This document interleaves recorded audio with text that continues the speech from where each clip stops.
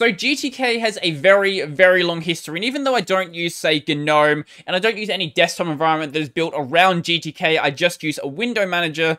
Because a lot of the graphical applications I use end up being built with GTK, any changes to it are kind of important to me. So very recently, we took the next step along the GTK history because GTK4 has been officially released. It's been in development for about 4 years, and it's finally hit the point where it's stable enough to call a released product. We have this blog post here from the GTK development blog by McClasson, so I'm not going to read through most of this. The reason why I wanted to mention this, though, is because they have this section here where they talk about some of the interesting new features that are going to be added, and the reason why I want to show them like this is because there's not really any actual applications to test these features out with because it was released about 5 days ago. So let's actually have a look at some of the features they think are kind of interesting. So one of them is media playback. So if we go on full screen this, basically, you're going to be able to embed videos inside of a GTK application. I can think of some uses for this. Maybe if you want to have, say, like a video tutorial for how to use the app, or maybe you want to have some video elements alongside, say, like a checkbox list, or maybe you want to have, you know, video previews in like a file manager or something. I think all of those kind of could be really interesting use cases to use something like this. Obviously, you could build a media player around this native playback, but we have so many media players already, and if you really want a GTK media player, just go and find one of the GTK front ends for something like MPlayer, and it's going to be better than most people are going to build anyway. Another interesting thing we have is being able to drag and drop elements around inside of a window. Now, I have a use case for this, but I really don't want someone to build it, but I kind of do because it'd be kind of funny as well. So I don't know if you ever used macOS before, but inside of Finder, at least when I used it, you could actually go and disable the file manager grid. So you could go and place your files basically anywhere on your screen and have them overlapping with each other, and it became a massive mess to actually deal with. So with something like this, you can basically go and build the exact same thing. Do I think you should? No. But it would be kind of funny, and if someone builds it, I will have a look at it on this channel. The example they have here is of just a little game. I think that explains what it does, but it doesn't really explain what it's actually capable of. So the next thing, on the other hand, the example they have, you know, you'd never actually go and reasonably do. But what this basically is layout managers and transforms. So this might seem weird as a still image, so let's go and play it. Basically, what has happened here is all of these icons have been mapped to this, I guess, sphere, and you can actually go and rotate it around in this space, and as you rotate it around, it will actually go and, you know, adjust the size of everything based on where they should be located in this space. Now, normally you wouldn't be mapping these icons to a sphere, so what you would normally have is some sort of traditional 2D layout, and layout managers honestly just make things simpler. It makes it so if you want to have it work nicely on one form factor and another form factor and another form factor, it's much simpler than having to go and manually make it work on all of those devices. Basically, assuming the layout manager actually works properly, it should go and resize stuff according to the actual device size. There will have to be some tweaks because some devices are considerably smaller than others, but the general layout should be basically the same. The next thing is scalable lists and grids. This is probably the least interesting thing on this entire list. Basically what it is you can make grids, you can make lists, you can resize them.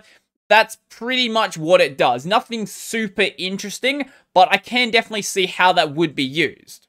I don't know why this wasn't mentioned anywhere in this article, but one of the new biggest features of GTK4, which every single other outlet that's talking about GTK4 is talking about, is its Vulkan Renderer, but this article just doesn't mention it anywhere. So the Vulkan Renderer should be a massive, massive improvement in performance for any supported graphics cards. So pretty much anything in like the past 3 or 4 years. Obviously, if it's a bit older than that, then you're not really going to get any benefit from it. But for anyone running a relatively new system, it's going to be massive. And it's going to allow developers to do things like this. Now, obviously, this isn't the best example of what you can do, but this is working with shaders. So we have some little bubbles going on in the background here, and we have some interesting transitions going on. Now, the transitions is where I think it can be kind of interesting. Obviously, these ones are kind of boring transitions, but I can definitely see ways in which this could be used. Personally, I'm a big fan of doing fade transitions, so maybe if you say copy and paste a file into a file manager, it could fade into existence, or you delete a file and then it fades out of existence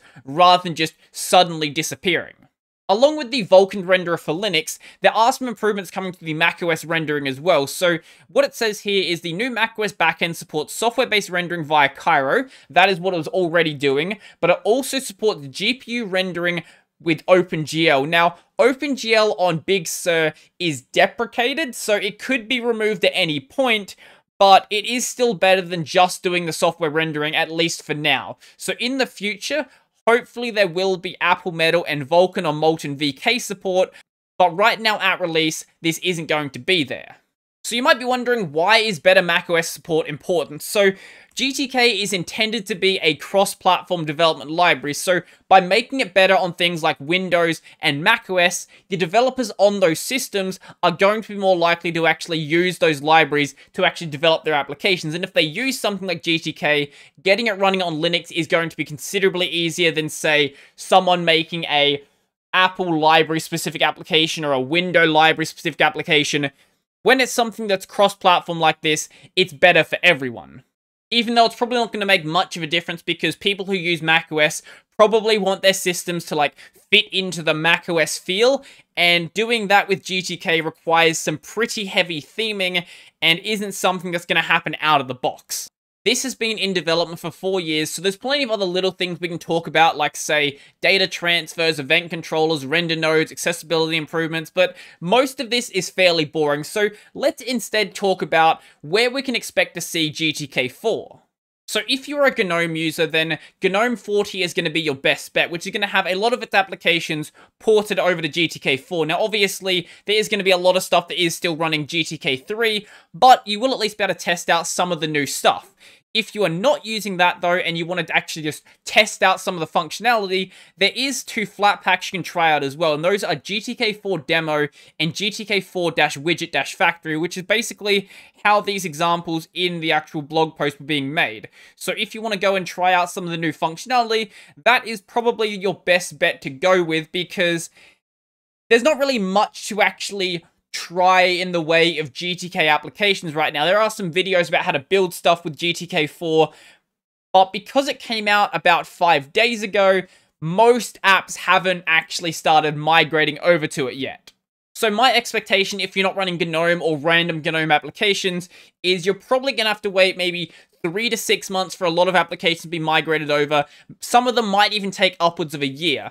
But even then, a lot of applications will probably never be migrated from GTK3 because, as you probably know, there are still a lot of applications that are still using GTK2. But there is something to mention about GTK2. So with the release of GTK4, GTK2 is no longer going to be supported. As it says here, GTK4 is now stable and we consider it ready for consumption. That does not mean that GTK3 is dead though, so what's going to happen with GTK3 is the same thing that's been happening with GTK2, so it's still been getting updates until GTK4 came out, so GTK3 is going to keep getting updates until GTK5 comes out, or whatever it's going to be called when the next version after 4 comes out. So if you still want to keep developing stuff with GTK3, you can do so, but it is recommended that if you're going to start a new project, it should be with GTK4, and there are instructions on how to actually migrate from GTK2 all the way up to GTK4. Basically, for that migration, you would have to migrate first to GTK3, and then migrate to GTK4. Obviously, if you're just coming from 3, it's one less step you have to do.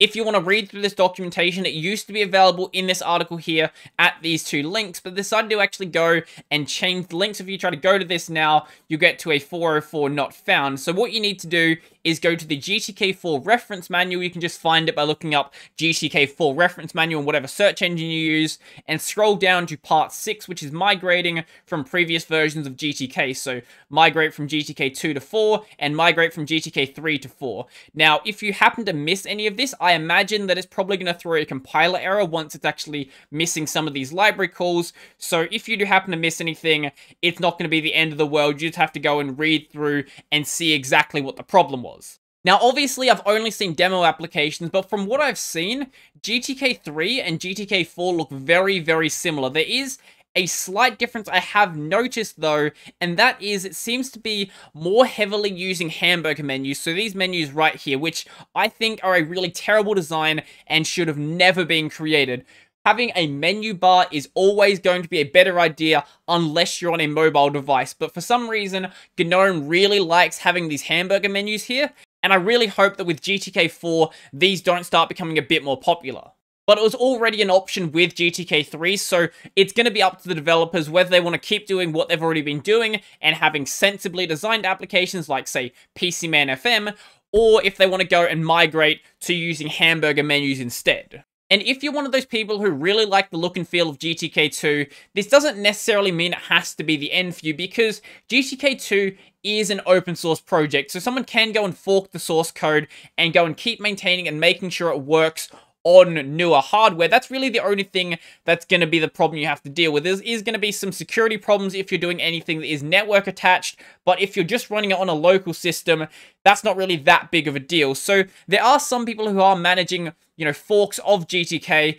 Most of them don't have that much development going on, but this is one of them. So this is STLWRT. This is basically going to maintain the look and feel of GTK2 while having the extra functionality of GTK3. Personally, though, I really don't like the look and feel of GTK2, and as long as we don't get hamburger menus everywhere and forced, header bars, I'm going to be perfectly fine with GTK4. So hopefully that doesn't happen, but really only time will tell. So for now, I think I'm going to end off the video. So before I go, I would like to thank my supporters. A special thank you to Chris, Joachim, Donald, Corbinian, Andre, Nathan, David Montazar, Will, Chico Bento, Joseph, Mitchell, Peter D, Tony Tushar, and all my $2 supporters. If you want to go support, I work them links down below to my Patreon, Subscribe Star, LibrePay, all that sort of stuff. I've got my podcast, Tech Over Tea, available basically anywhere, and then this channel is available on Odyssey, Library, and BitChute if you want to watch on a platform that isn't YouTube. So I think that's pretty much everything for me, and I'm out.